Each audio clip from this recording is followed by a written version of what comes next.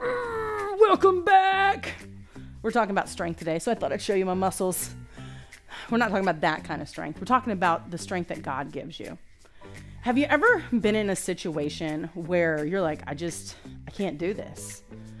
I'm not going to be able to do it. And then you pray about it and all of a sudden you can do it. That happened to me before. It's happened to me lots of times. One time when I was young, my grandpa had a seizure and we were actually fixing a roof.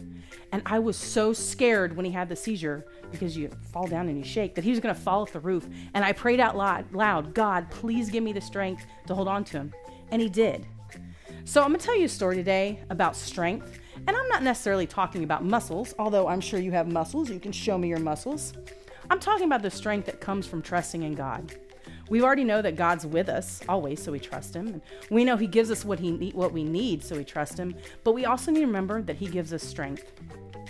See, the Israelites were wandering around, and they were heading for the promised land. Remember? It's flowing with milk and honey. Okay? They're on their way, and there's some people that were like, you're not getting to the promised land. And they were called the Amalekites. They were not nice people. They were very rude, and they were kind of police. And they decided that, Israelites are not going to Canaan, and so they attacked. Well, the Israelites, again, were like, but that's okay, because they've got God on their side. So Moses sent some people to go fight the Amalekites. In fact, he sent a guy named Joshua. And I bet if you ask your mom or dad really nicely, they'll help you figure out who Joshua is, because Joshua's kind of important. Okay, he plays a really cool role later on. We're not going to talk about it today, but you need to go figure out what Joshua did. So Moses sent Joshua to go fight the Amalekites. And cool side note, Joshua's dad's name was Nun. And he was Moses' assistant. So Moses had a helper named Nun. So they're like, who's helping you, Moses? He's like, Nun. Good joke. So Moses sends Joshua to fight the Amalekites. And they don't go by themselves. They go with God, and they have God's strength. And so they start fighting. And you know what happens? They start fighting, and they're not really winning, but that's because God isn't in the picture yet. So God tells Moses, raise your staff up. Raise it high, just like he told him to do over the Red Sea. And he raised his staff up. And when he did, they started winning. How many of you have ever gone to big church and you're singing and you're like totally into it, and then Mr. Danny does like 4 extra verses and you're like, man, my arm is tired? That is what happened with Moses. His arm got tired, and his arm got tired, but he couldn't let his staff go down.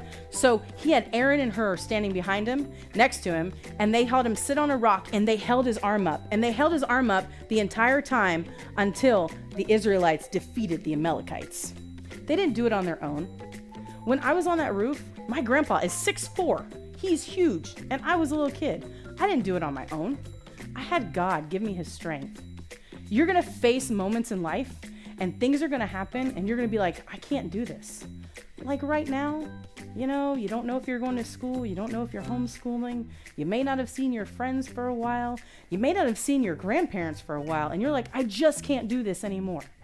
But you can. Because God gives you the strength if you trust in him. He's with you, he provides for you, and he gives you strength. And with God's strength, you can do anything. God created the universe. God created each and everything we see around us. His strength is like way stronger than your dad's or your grandpa's or Hulk Hogan. If you know who that is, you may not know who that is. I am getting old. Who's a young person? Oh, Aquaman or Superman. He's stronger than all of them put together.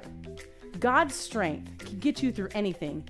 Even right now, when we don't know what's coming up, we don't know what we're going to be doing. We don't know if we're going back to school, but that's okay because God's with you. God provides for you, and God gives you strength. Let me see your muscles. Say it with me. God gives us strength, so we trust God.